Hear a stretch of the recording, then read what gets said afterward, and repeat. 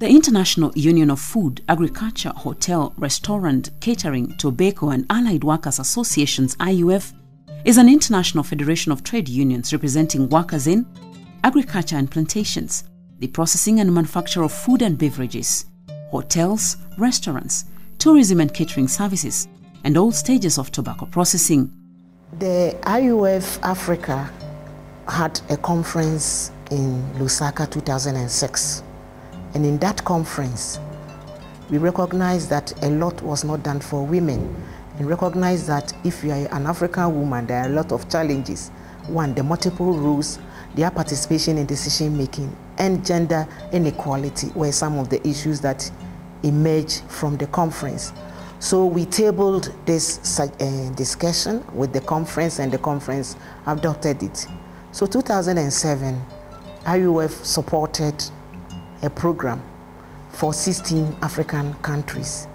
The objective of this women's project is to promote their participation in trade union to defend their living and working conditions at their workplace and in the society at whole. From its founding in 1920, international labor solidarity has been the IUF's guiding principle. This principle is implemented through building solidarity at every stage of the food chain, global action to defend human, democratic and trade unions' rights, and international union organizing within transnational companies, TNCs.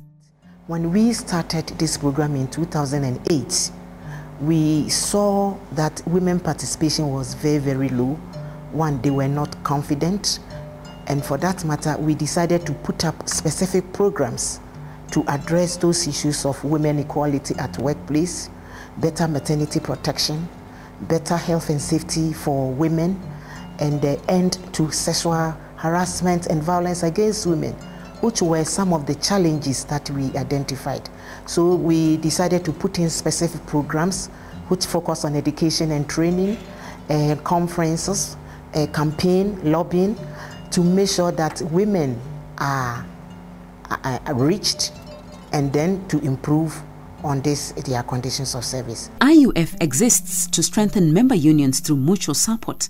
It does this through assisting affiliates in recruitment and organizing drives and in conflicts with employers and governments, coordinating and implementing solidarity and support actions, combating all forms of discrimination and promoting equality at the workplace, in society, and in the trade union movement. Ongoing trade union education programs to help build the strength and independence of affiliated unions. Research and publications. Most of the things that the Women's Project is also emphasizing is women representation at all levels of the union structures, and that is starting from the local, national, regional, and to international level.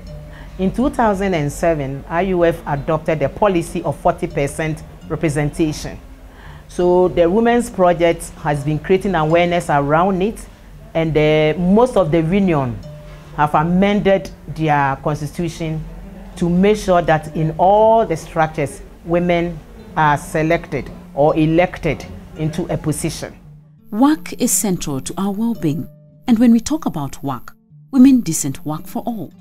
Decent work is defined by the International Labour Organization as work that is productive and delivers a fair income, security in the workplace and social protection of families, better prospects for personnel development and social integration, freedom for people to express their concerns, organize and participate in the decisions that affect their lives, and equality of opportunity and treatment for all women and men. We have launched globally under IUF to have a campaign to improve on the working conditions of workers in the hotel, especially workers in the housekeeping sector. And we have these documents that everybody is using as a guide to reach the hotel workers, the housekeepers, and look at their health and safety issues by using simple methodology to look for the information like body mapping to identify issues that affect their work. IUF has made sure that in the last 1 year, most regional trade unions have done a recommendable job by employing more young women, who in turn recruit younger and especially women workers, as it is easy to relate. They also formed social media groups like Facebook and WhatsApp, where they would share the gender issues at the workplace, and also organized more trainings and workshops on gender issues. Their strategy was to involve male counterparts in women issues so that they would understand that this is a social and a community issue. 80% of our members are women, so gender equality and diversity has always been in the forefront of the work in our union, both promoting women to take up positions in the union, but also trying to raise the women's wages, which is lacking behind the men. IUF makes sure that women empowerment goes hand in hand with the provision of decent employment. Women are now confident. They are taking up leadership positions. I can cite an example that in Uganda, even at country level, women are recognized. Though they are still few in the leadership positions, but we have the speaker now, we used to have the vice president, and at our workplaces, in our constitutions, we have that at least 1/3 on each and every committee must be women. So now what we need to have is just to put confidence in women, to sensitize them, and also to develop their skills so that they can be able to take up leadership positions. Also men, we are sensitizing them to support women, because in the past men were not even supporting women. When a woman comes up, they said, no, a woman can't take up the leadership position. But right now, men are being sensitized, and we are trying to see that at least we get a good number of women in the leadership positions. The many challenges the African woman undergoes denies her rights, decent employment, and social justice. Most of the legislations do not recognize domestic workers as workers, and that's one of the areas which we are fighting for that. Domestic workers play a very big role in the society, socially and economically. Social, as you can see, I'm a woman, I bear children, and it is their role to take care of the children while I'm at work.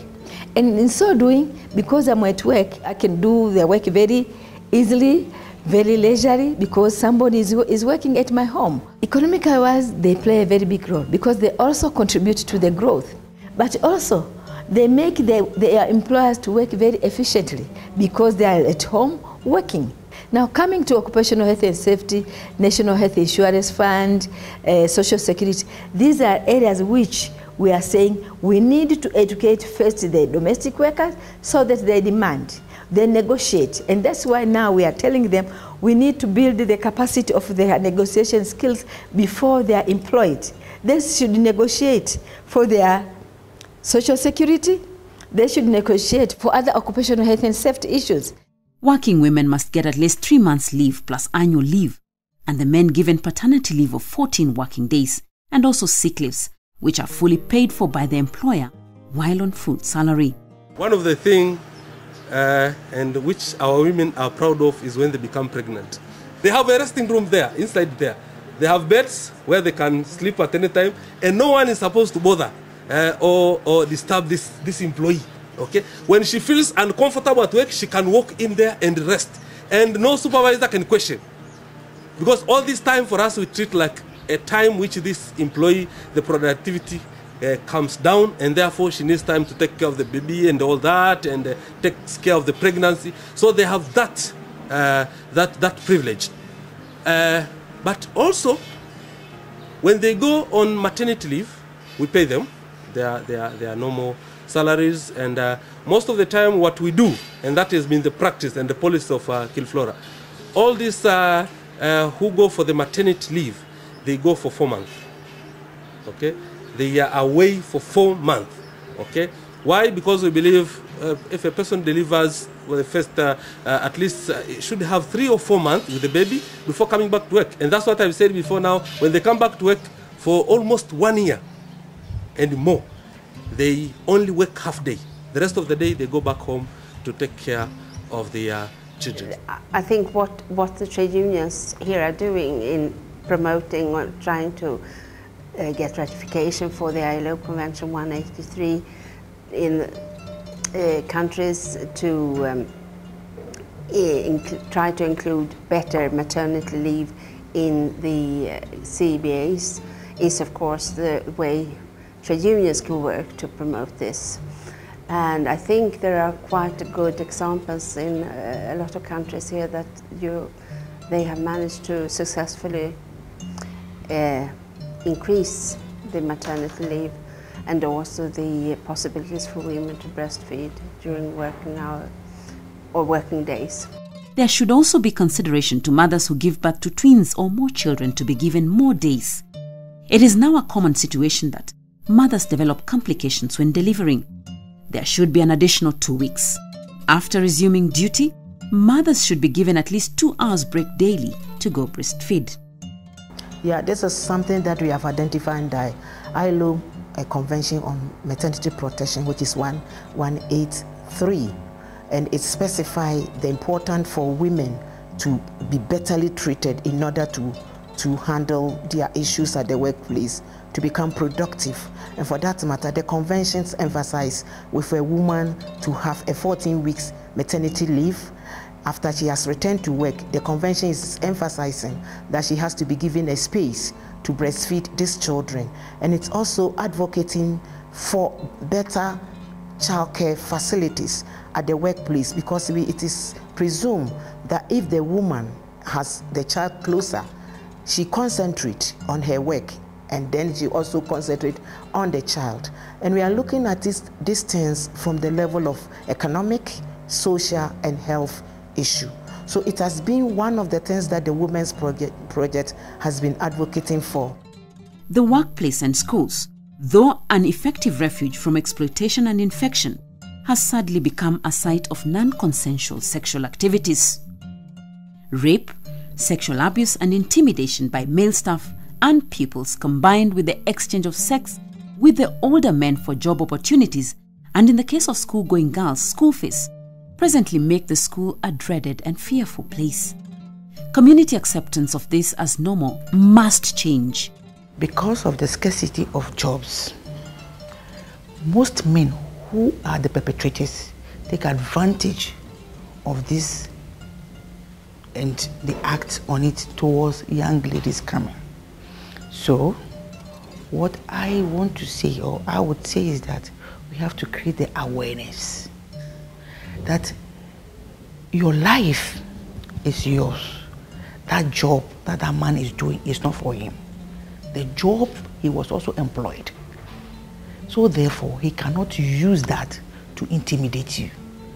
You have a right. So we have to create that awareness among ladies and even the young ones coming. That look, report sexual harassment. It's a crime. It's a serious crime. You need to report it. A policy of providing scholarships would avert the need for young girls to find older men to finance their schooling, and legislation should protect workers at the workplace. I think it's very important for the union to listen to women and the stories about gender-based violence that they can be exposed to in their homes or by relatives or by their husband or something, because it affects them in their workplace, both mentally and also physically. The law is in place, but then how they do work with the law and how it is in reality is something completely different, I think. Because if a woman is abused of sexual violence or something, there can be a situation where there is like a word against another word. I mean, the man doesn't tell the truth, and I mean, one person saying one thing and one person saying another thing. So you always, or very often, you end up with two different stories, and nothing happens after that.